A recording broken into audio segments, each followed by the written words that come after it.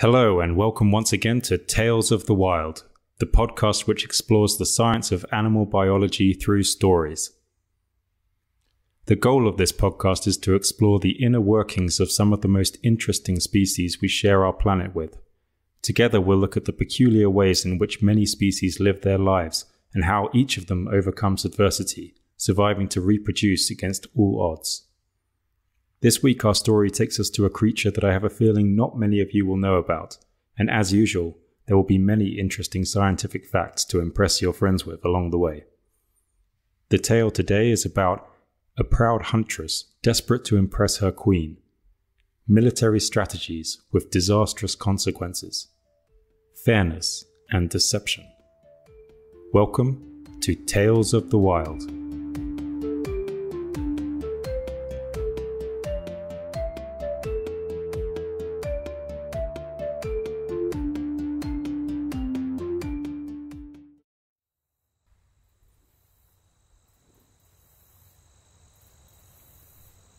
Thick vines covered in moss hang lazily from twisted branches, which explode into numerous bright green leaves, shimmering in the light of the hot sun.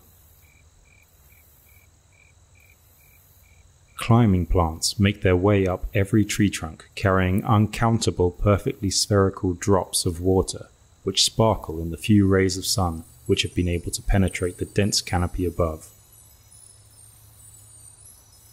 The deafening sounds of stridulating crickets, cicadas, and the occasional strange calls of brightly coloured exotic birds seem to be the only things able to pierce through the thick, humid air. Gnarly holes embedded in the ancient tree trunks hide all but the tiny eyes of unknown inhabitants as they await the night. The unbearable heat and humidity of this environment has forced many animals in the jungle to become nocturnal or crepuscular, being active only at the peripheries of daytime.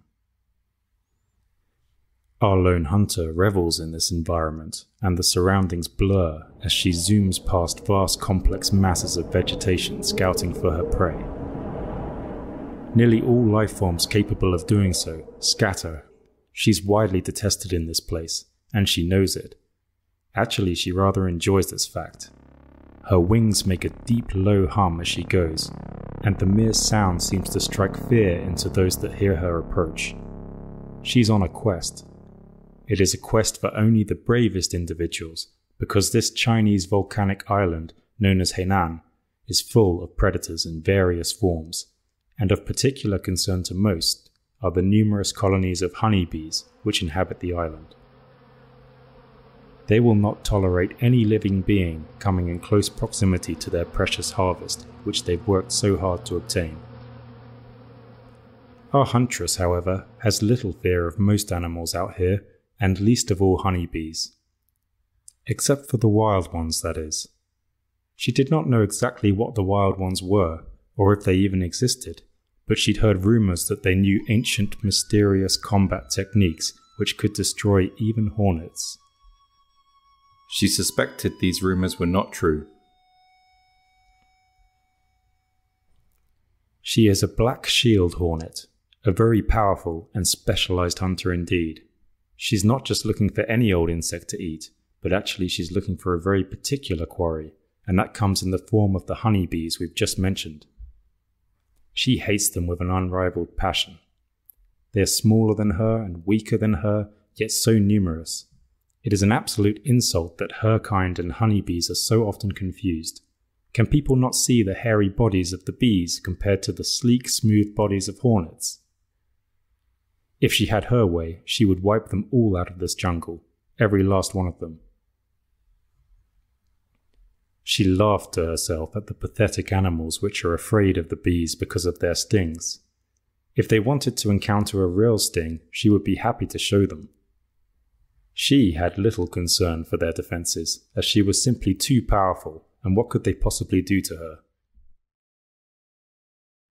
She was once stung on her abdomen, but it was entirely painless, although rather embarrassing nonetheless, and after being certain that none of her hornet companions had seen, she remembered particularly enjoying biting the head off that overconfident individual and watched as it fell to the ground with its mandibles still twitching.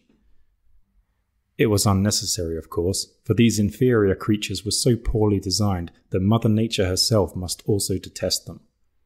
Unlike her sting, the sting of honeybees are barbed, which means after use they become stuck in the victim, and as the bee flies away, their entrails are ripped out of their bodies, and they die a miserable death. Kamikaze for the greater good, she laughed to herself. Honourable imbeciles. She paused her flight for a moment and came to land boldly right out in the open on one of the few bare stretches of branch which had been warmed by the sun. A terrified grasshopper made a bold and desperate leap off the branch to the forest floor, where it was promptly eaten by a very lucky gecko who had been basking in a small spotlight of blinding sunlight on the tree roots. As he looked up to see if there were more free meals on the way, he saw the hornet and disappeared rapidly into the roots. Our hornet smiled at this and took a moment to take in her surroundings. A few meters away, there was a cluster of orchids, not yet in bloom, but surely within a few days there would be a nectar meal opportunity for her there. Or perhaps they would attract some bees to the area, so she did not have to travel so far on these hunting expeditions. As she looked at the orchids, she felt a strange kind of foreboding running through her body. It was totally unexplainable. This was a perfect day for hunting, and there were no threats here. Indeed, what could threaten her in any case? She shook the feeling off and remained there motionless for a while, twitching her impressive antennae. As our black shield hornet cleaned herself with her forelegs, she marvelled at her own anatomy. Her black and yellow exoskeleton was looking particularly shiny in the sun this morning. It was made of chitin, but not the regular stuff that even those weak, wormy little caterpillars had. Hers was mixed with a protein matrix called sclerotin, together with calcium carbonate, the same stuff found in the shells of shellfish. This enforced chitin formed rigid plates which lay together in a flexible articulation of armour, much like the suits of armour worn by medieval knights. Good luck, honeybees, she thought to herself. She was fully defended. Okay, now to inspect her weapons. She stretched her jaw muscles, opening her massive serrated mandibles widely in a horizontal direction, and then she used her rear legs to wipe clean her 5mm sting.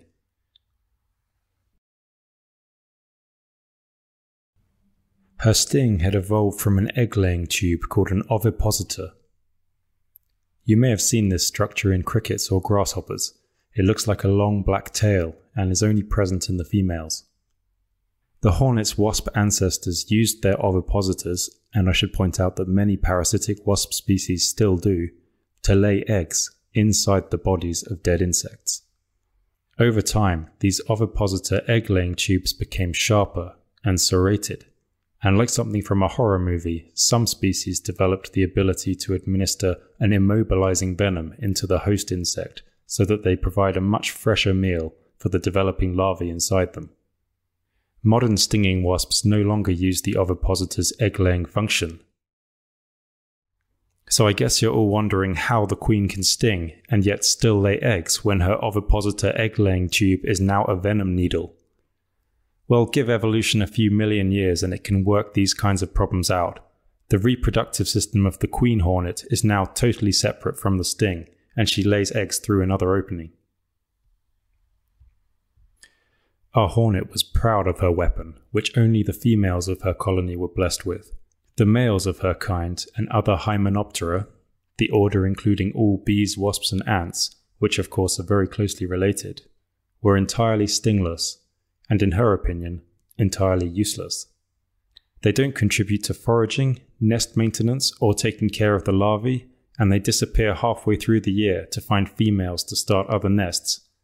Good riddance, she thought, as she knew she would never be one of the select few to become queen. It was already too late for that. This was decided much earlier during the larval stage.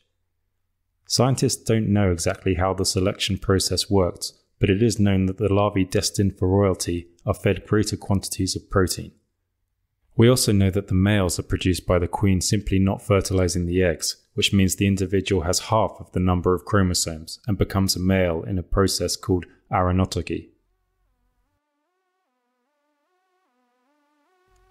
Finally, she cleaned her wings, and they sparkled in the light like polished fragments of mirror.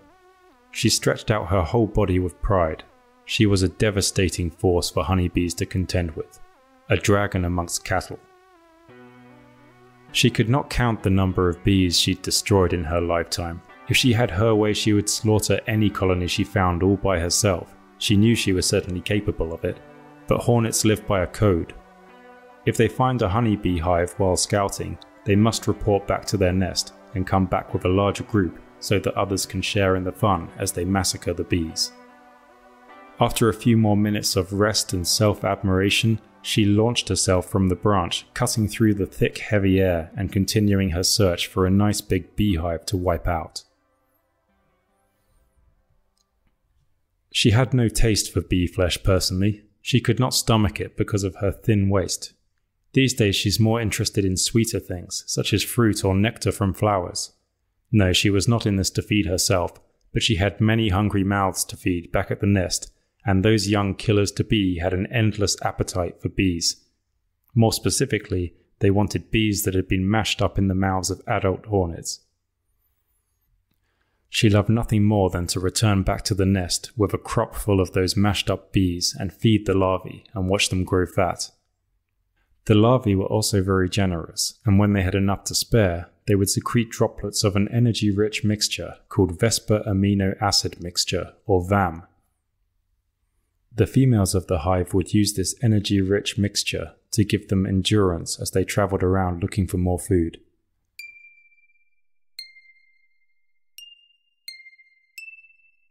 As a side note, this compound is actually commercially available and marketed to athletes who hope to gain some of the energy benefits that we see in these powerful insects that can travel up to 80 kilometers in a single day.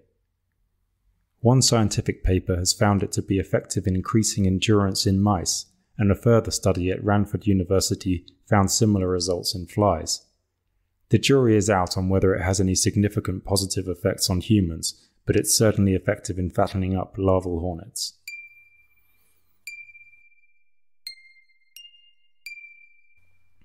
So on she went on her quest, searching for bees.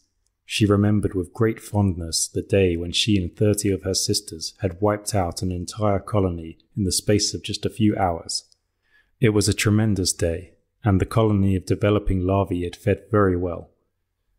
Once they had chewed up as many as they could, they had left the bee box covered in the bodies of dying and deceased bees. She was actually on the way to one of the neighbouring bee boxes when something caught her eye, or more specifically, one of her 5 eyes. Hornets and wasps have 2 large compound eyes fragmented into cells called ommatidia. In addition, they have 3 simple eyes, known as ocelli. These are highly light-sensitive organs that help with flight navigation at speed. If you've ever been bold enough to try and swat a wasp away from your lunch, this is how they react so quickly to the shadow of your approaching hand. However, when it comes to seeking out prey, they will use their much larger compound eyes, and that's what happened just this moment as she spotted a lonesome worker bee who must have strayed too far from the hive in search of nectar.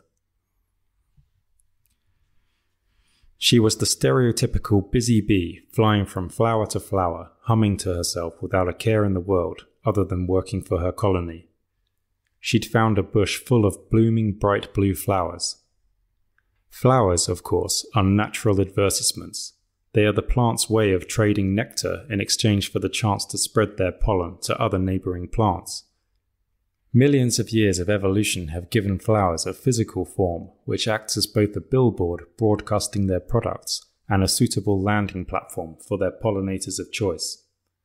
Many of them have very specific entries to ensure that they cover their very specific pollinators with as much pollen as possible, and others are much more general in their pollinator choice. There are no green flowers in nature, of course, because these would not stand out to the bees. Plant leaves are necessarily green due to the color of chlorophyll, the green molecule which absorbs red and blue light and allows the plant to convert light energy into sugar. It doesn't absorb any green light, but reflects it, and that's why we and other animals see plants as mostly green. So flowers, like adverts, are designed to be noticed and stand out in a crowded marketplace. In a way, you can think of bees as flower engineers. Their preferences and senses have over millions of years shaped exactly what you see when you look at a flower, each with colors, shapes, and smells favored by the pollinators of those flowers. The bee was of course totally unaware of such things and simply wanted to collect nectar for her hive. Our hornet's blood started to boil with an excited kind of hatred, and she wasted no time in attacking the bee. The bee's hooked feet were ripped from the flower petal, and she hit the ground hard. She found herself grappling with a monster several times her size. She tried to defend herself and sting the hornet, but was already missing several limbs and could not orientate her abdomen towards the heaving and twitching muscle mass on top of her. Must protect the hive, the bee thought, and then within a second it was all over. Our hornet used her mandibles to mash up and swallow the remains of this sorry individual. The air smelt strongly of alarm pheromones. She must have been a little slower to kill this one than usual. She loved that smell, and often used it to find bees in trouble. She was considering waiting around to see if more bees would turn up to avenge their deceased sister, but then she remembered the code. She decided to head back with what she had and feed the little ones. She would come back later with her sisters to try and find the rest of the colony of this lonely bee.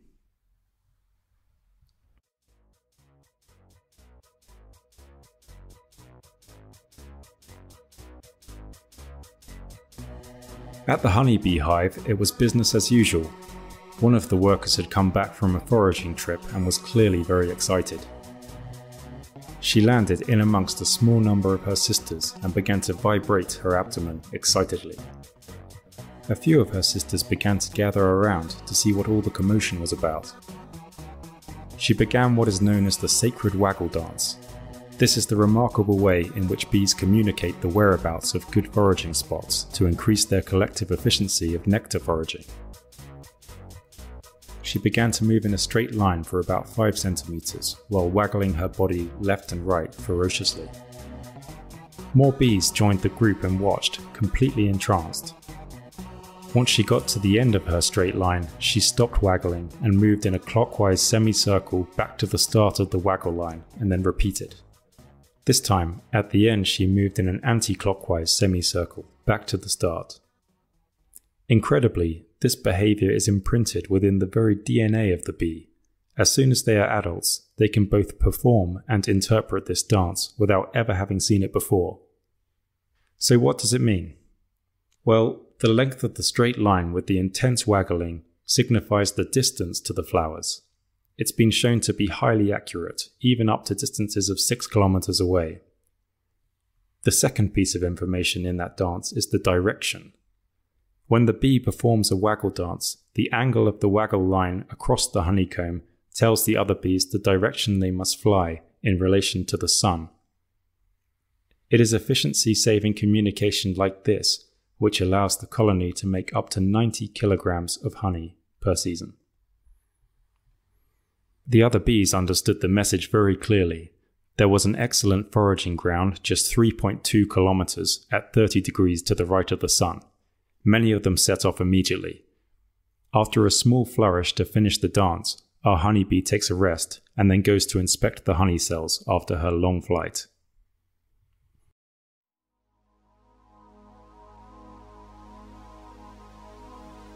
Then came that terrible scent on the wind, and she stopped immediately in her tracks. Alarm pheromones. The hive is in trouble. She watched as 50 or so of her sisters flew in the direction of the scent to investigate and took off to join them. It might be nothing. Perhaps just a wild pig stumbling too close to the hive, or perhaps something worse. She met her sisters in the air, and they swarmed together through the foliage. She thought more about what might await her. Perhaps it's a bee-eater. Those birds are relentless and have picked off many of her sisters in the past. They are, however, relatively easy to deter in the face of a small group of angry honeybees. Perhaps it's not a bird. Could it be? No, that doesn't bear thinking about. She continued to fly in the direction of the alarm pheromones, and when they arrived at the location, which seemed to be where the scent was coming from, they saw nothing. There was nothing there.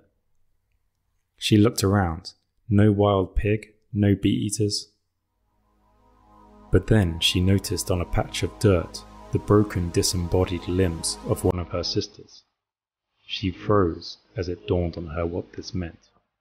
There was only one type of predator which would leave remains of her kind like this: hornets. She looked at her sisters and could see that they had come to the same realization. They were flying very slowly, twitching their antennae frantically, looking around for any threats. One of the younger recruits began to fire out alarm pheromones nervously. This was a terrible mistake given the circumstances, and the bees around her buzzed angrily. Time to retreat, they thought in unison. They began to fly back the way they had come. They would be much safer at the hive.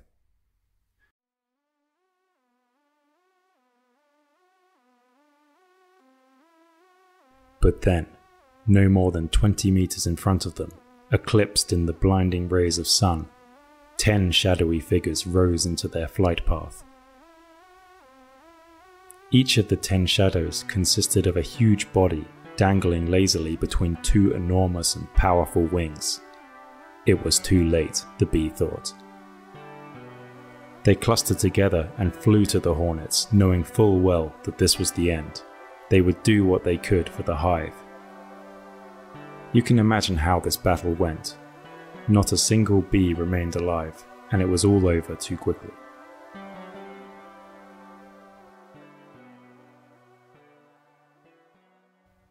Our hornet was the center of admiration as she stood there with the others, munching up the remains of the bodies of 50 foolish bees they had ambushed. She had done very well indeed, and the queen would surely be impressed with her efforts. It was an excellent start to the day, and the hornets were very excited by the alarm pheromones that filled the air. Their senses were sharp, and their bodies shook. Their mood had shifted into a sort of killing frenzy state, and they were desperate to find more bees. One of her sisters suggested travelling in the direction the bees had been going to try and find the hive. Filled with bloodlust, they all agreed and travelled as a group in the direction they'd seen the bees retreating earlier. They eventually discovered a small wooden bee box full of bees and their larvae. It was a total killing spree. They killed far more bees than they were able to eat that day. Once they were stuffed full of bee bodies, they headed back to the nest to feed their hungry precious larvae who were going to fatten up like never before. The queen was very pleased indeed, and as she was praising the group, to the shock of our hornet, her sister took full credit for finding the hive and directing the group. Our hornet was furious at the betrayal. It was she that had found those bees that led to the discovery of the hive, not her sister. She immediately flew out of the nest so as not to react in the presence of Her Royal Highness. I will show her, she thought, and she flew off into the thick jungle.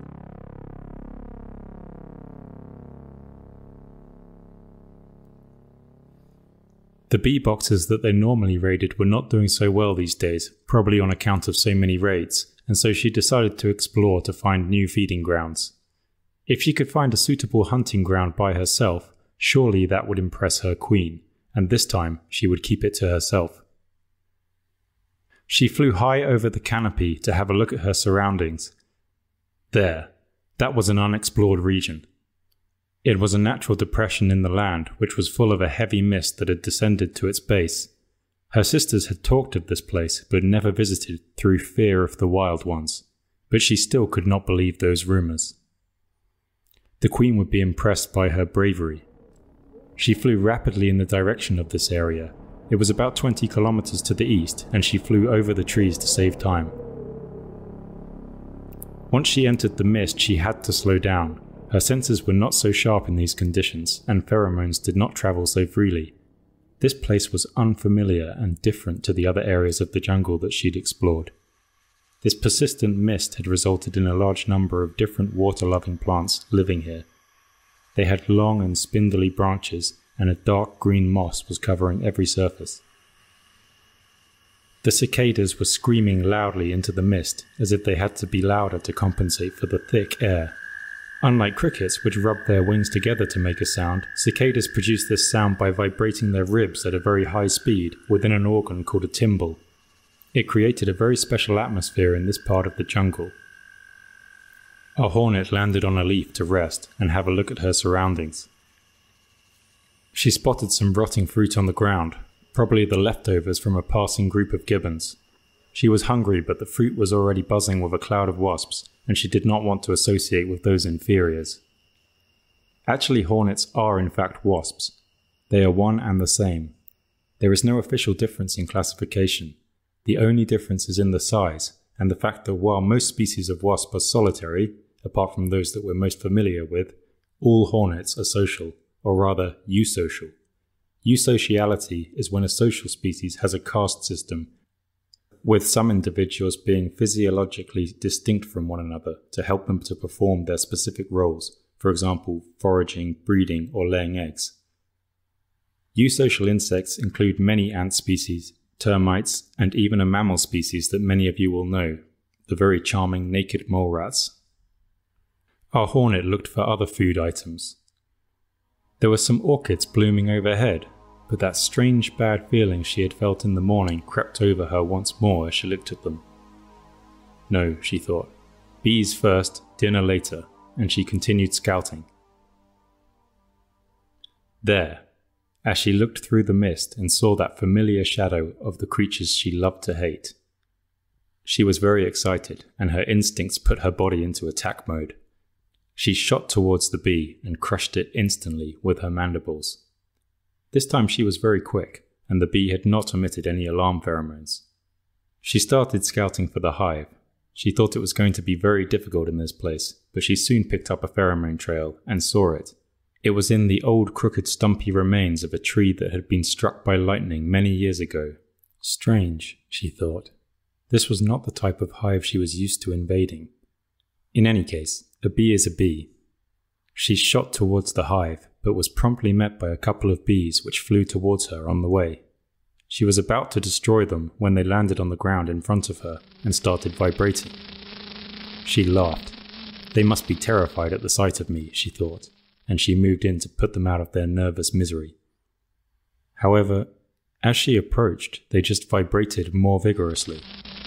Something primal and instinctual was tingling in her body. There was some significance to this strange behavior. She landed on the ground, a meter away from them, and studied them more closely. What was happening here? She had never seen bees do this before, and why was she feeling some kind of fear? She normally has no fear of bees. Oh, these are not bees. These are different. Wild ones. The wild ones exist, she thought, and they are bees.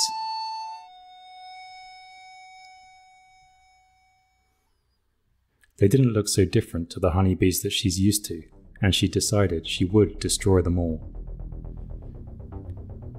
As the thought dawned on her, a shadowy mass rose from behind the two guard bees. It was a giant ball of bees and was moving towards her rapidly. She got a grip of herself and flew to the guard bees, decapitating them both within a second, and then she flew up to meet these aggressors. She would show the queen what she was capable of, and bring back the mashed up remains of wild ones. That would surely impress her. She flew to the edge of the mass and began picking off bees one by one. This was easy, she thought. Bee bodies dropped to the ground below as she killed them with her mandibles. At first there were 10 dead bees on the ground, then 50, then 100. But the ball of bees was not getting any smaller, and she realized some of them had flown past her. Strange, she thought, as she ripped the head off another bee. The bees had surrounded her. That was fine. They could not penetrate her armor with their stings anyway. Then she noticed something unusual. It was getting quite warm in this dense cloud of bees. In fact, much too warm for her comfort. She decided to exit the mass and fight them from the periphery again, but every time she tried to move, the bees moved with her, and she could not escape the heat, which was now like a furnace. She watched a few bees drop out of the sky, surely dying from overheating. She was exhausted from fighting in this inferno, but was determined to carve a path out of this buzzing ball of bees so that she could escape. She was getting weaker and weaker, and then everything went black.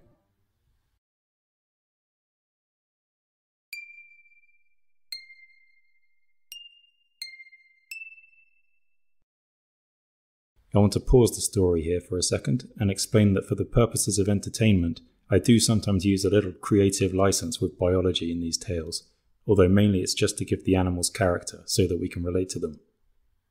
In this case though, unbelievable though it is, this is exactly what happens in nature. The hornet in our tale was used to attacking western honeybees, which were introduced to Hainan because they produce more honey than the native bees, which in this story we've been calling the wild ones, but actually they're called Asian hive bees. Because the western honeybees have not evolved in this environment, they have not evolved any defense against black shield hornets at all. The Asian hive bee, however, which evolved alongside the hornets, has developed impressive defense strategies. They really will send out a few guards who will vibrate to warn the hornets. They don't want to have a battle unless it's necessary, and nor do the hornets in most cases. They only do this with hornets and not with other larger predators. If the warning fails, they will exhibit a behavior called balling, where they form a dense ball of bees and raise the local CO2 levels dramatically along with the air temperature by beating their wings very quickly. Scientists have found that these temperatures within the mass can reach up to 46 degrees. Some of the bees will die in the process, but they are much more heat resistant than hornets, and hornets cannot survive in those conditions at all. It's quite incredible that these complex behaviors have evolved in such simple organisms.